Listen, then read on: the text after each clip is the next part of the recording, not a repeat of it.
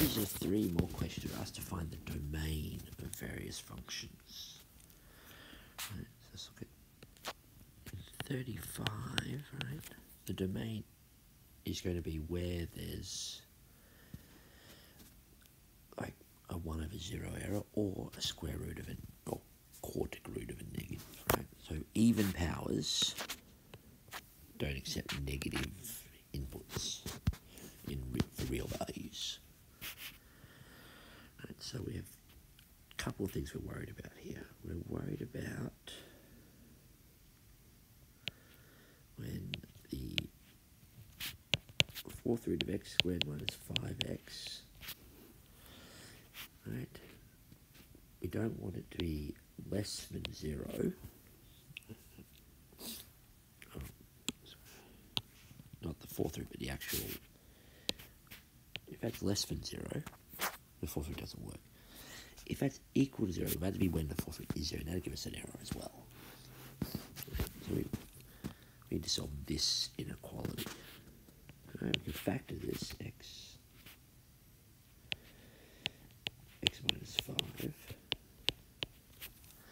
Right, and not only inequalities, I find it easier to just solve the equality and then do a little sketch. Alright, so let's solve x minus 5 is equal to 0. Right, obviously x equals 0 or x equals 5. We know where my x-intercepts are. Doing a little sketch of this quadratic.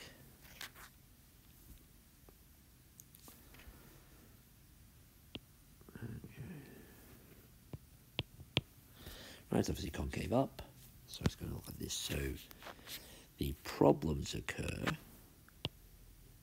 here.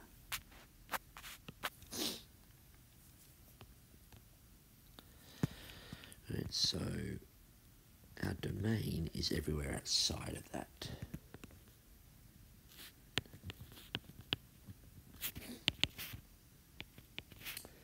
X greater than 5 or x less than 0.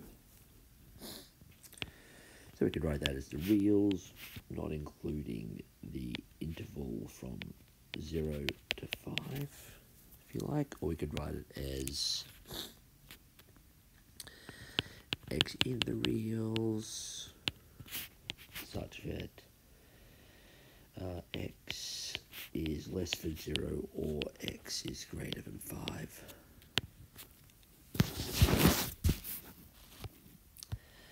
And the next one, u plus 1 over 1 over 1 over u plus 1.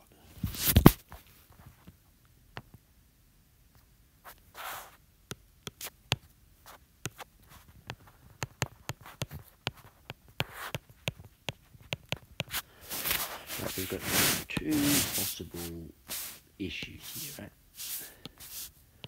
Because we've got one fraction, which will give us a problem if it has a 0 denominator, and we've got a second fraction. So problems will occur when u plus 1 equals 0 or u equals negative 1. But we'll also see problems when 1 plus 1 over u plus 1 equals 0, right, which we can solve that for u. 1 over u plus 1 equals negative 1, which means u plus 1 equals negative 1, or u equals negative 2. So these are our 2 places where we would have asymptotes. And so our domain is u in the reals such that u does not equal negative 1 or negative 2, right? Or it's the reals excluding negative 1 and negative 2. Now the final problem, f of p is square root of 2 minus the square root of p.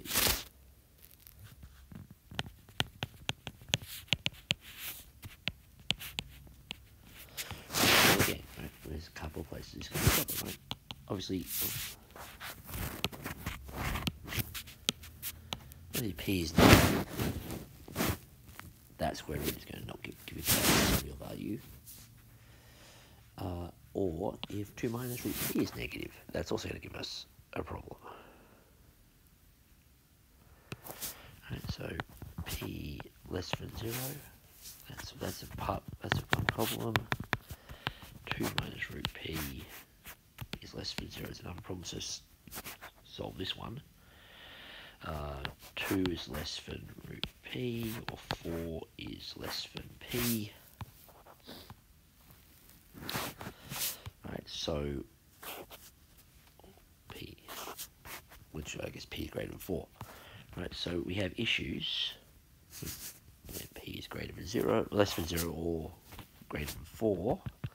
Right, so our domain is p in the reals such that 0 is less than p, less than or equal to p, is less than or equal to 4, right? 0 and 4 work because square roots of 0 are fine, it's just negatives are invalid. Or it's the interval 0 to 4, and I use square brackets to indicate that we can get 0 and 4, but not past that. So again, the key thing with finding domains of functions is that we're looking for issues. And the big issues we see are even roots of negatives or 1 over zeros. They're not the only things that break your domain, but they're the most common things.